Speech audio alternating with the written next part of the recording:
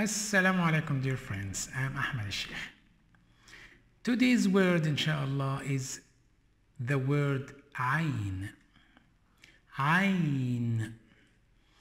The word ayn has many different meanings in Arabic. Maybe more than 20 meanings. But let's have or explain the most famous meanings of the word ayn. Ayn, the most famous meaning of it is a body organ. Ayn, this is my eye. هذه عيني. هذه عين. This is an eye. هذه عين. And the plural is عيون or أعين.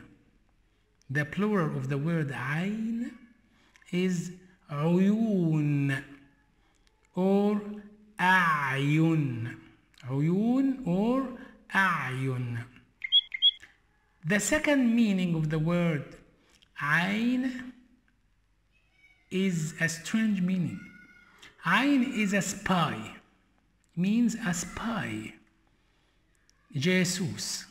عين تعني means جاسوس in Arabic. For example, when I say the enemies have spies everywhere. للأعداء عيون في كل مكان. للأعداء عيون spies everywhere في كل مكان. للأعداء عيون في كل مكان.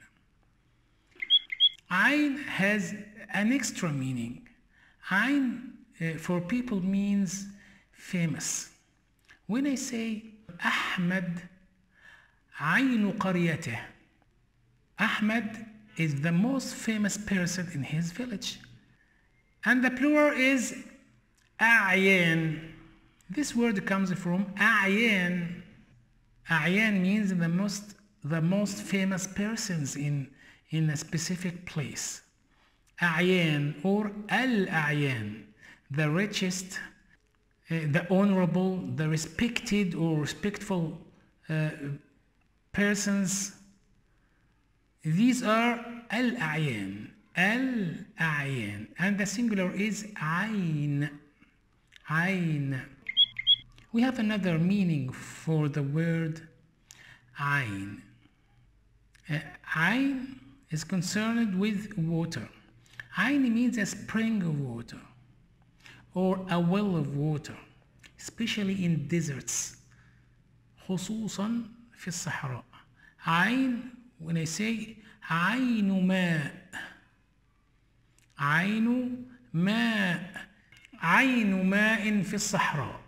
Thank you very much, dear friends. Till we meet again, I wish you good luck. مع السلامة.